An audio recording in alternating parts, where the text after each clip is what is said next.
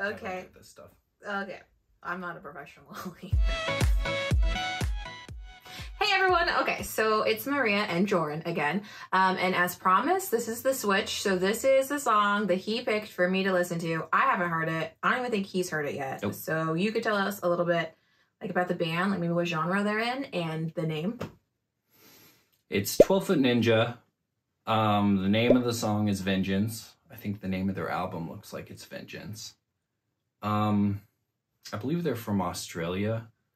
They're like a weird mixture of a lot of different music, metal. They're kind of known for being a mix in most of their songs with being all of a sudden getting silly.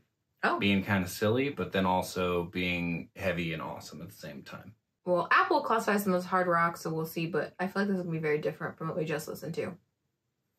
Yeah, like I said, it could be, kind of heavy the whole time, but usually they sort of throw in some weird silliness in there too. So it's a nice mixture of the two.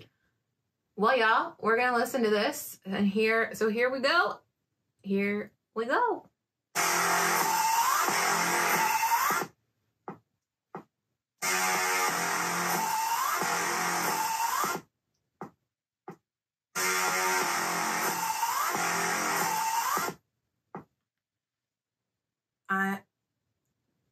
It feels so aggressive. Doesn't it feel so aggressive? A little bit. I don't know, Taylor was like, oh, here we are, happy, but really sad. And this is just, it sounds a little, Trust me, it could change at any moment. You'll be like, what? Oh, okay, here we go. We're going that way. Okay. Okay. Okay.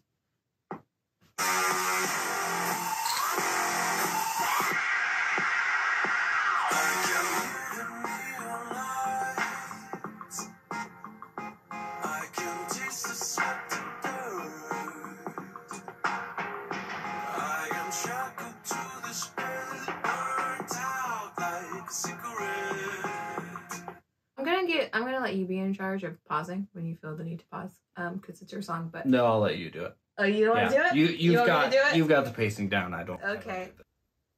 I don't even remember the sound of the voice because the music was so like, in the beginning I didn't know if that was like a modified like scream sound that they made or if it was an instrument. No, I'm pretty sure that was screaming. Okay, I just want to make sure. Okay. It said, I can hear the neon lights. I can taste the sweat and dirt. I am shackled to this bed, burnt out like a cigarette. Well, I mean. Who knows what's going on here? Well, if you can hear the neon lights, I feel like that's usually somewhere that is, I don't say seedy, but usually when you think of the neon lights, or what is it, are the neon lights a honky tonk? I don't think we're in a honky tonk, but they do say that. It could be, it could be like a seedy hotel. Yeah, because he can taste the sweat and dirt, and he's shackled to the bed. So I feel like things have progressed over his night. He's burnt out like a cigarette. I also think cigarettes usually happen after a certain activity. But the song's called Vengeance. Oh, the song is called Vengeance. Would you say they're a band whose song goes with their song title goes with like whatever they're talking about? Because some bands don't. No, I think it's pretty good. Yeah. Okay. They are. So shackled to a bed right now in a dirty, I think, hotel. Burn out like a cigarette. Okay. All right.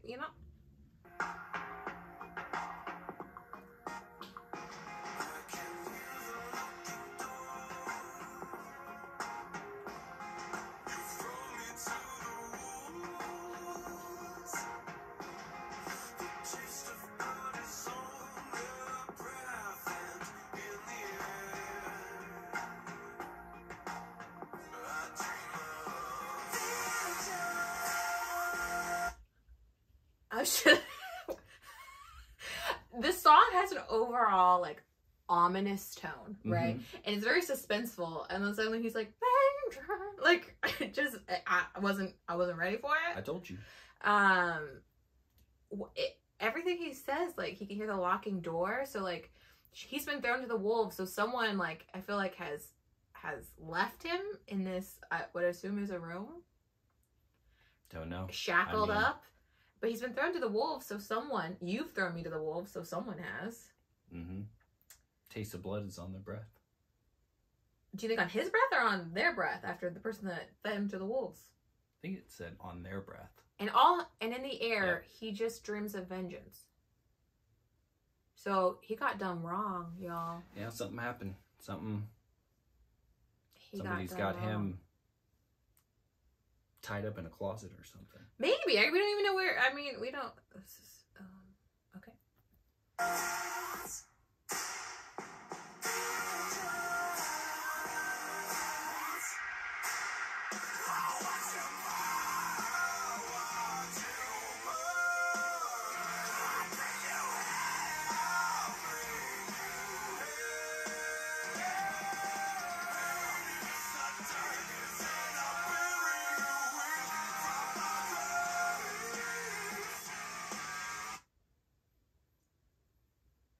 There's so much happening.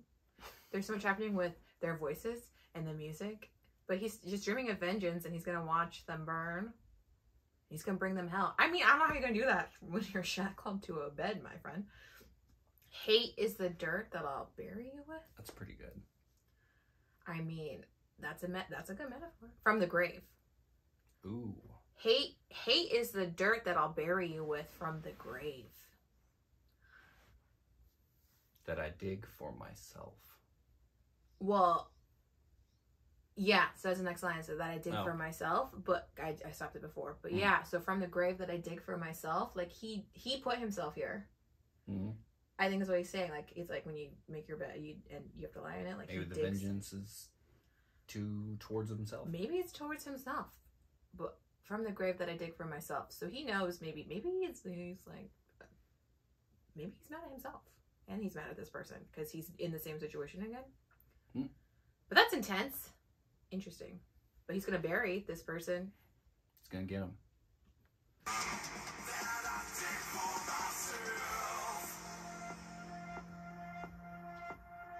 It's like some walking. Like heels almost.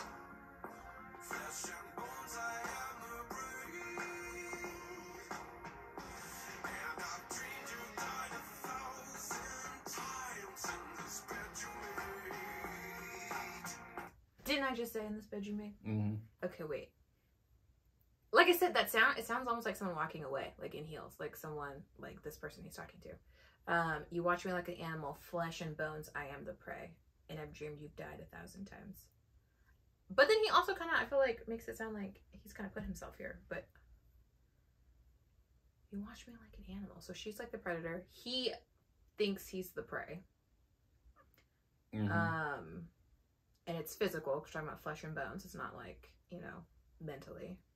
I feel like that lends to the song, the backing of the song, because it does sound ominous.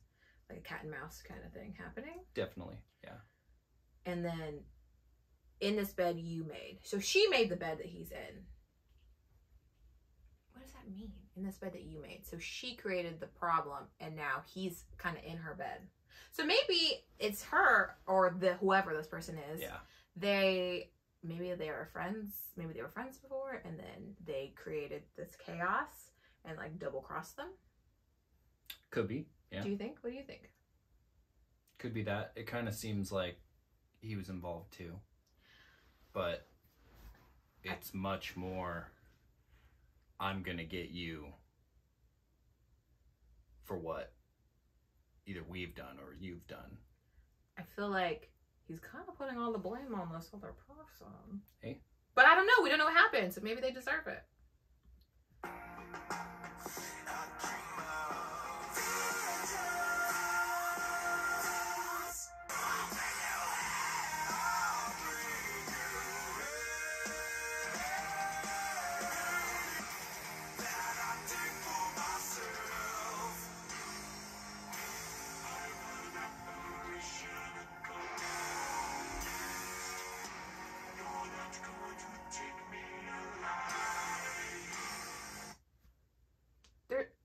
I feel like I'm listening to like eight different songs. I told you. They just all of a sudden it's like a completely different. I mean, I think it's helpful because it keeps you on your toes. You're not, what? So I'm an apparition, a ghost. You're not going to take me alive. Well, I mean, you really can't take a ghost alive because they're dead. But yeah. Maybe it's coming back from the grave. To bury that person with the dirt of their grave. Ooh, like the crow. Yeah. Yeah.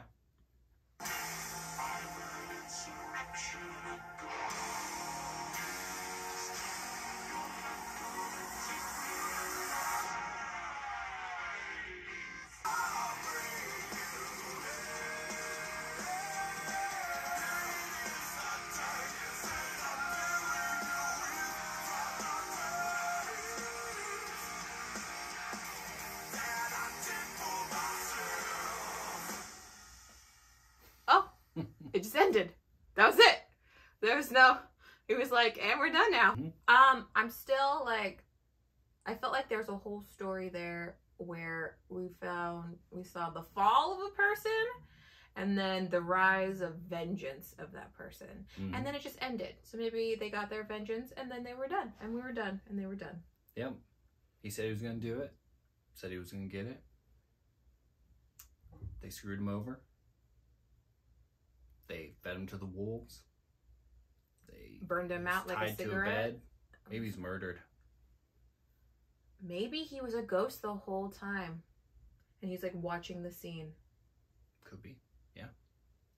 I will say, from a lot of the metal songs and the rock songs that you have made me listen to, this is at least the one where I can understand what they're saying. Yeah. Because there's a lot where they're screaming that I'm like, what is happening? What are you saying? Yeah, most of their songs are kind of, I mean, this one's, it's like they're experimenting. Like, it feels like they're experimenting with a lot of different things in there. Is this not what they usually sound like? They sound different all the time.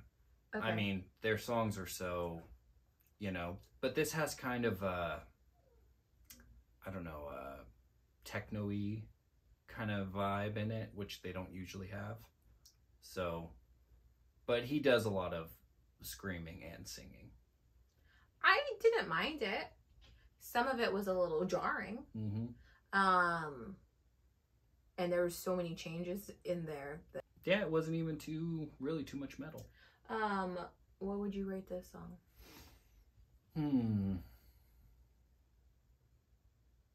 Is it in your top 5? By them? Yeah. Probably not.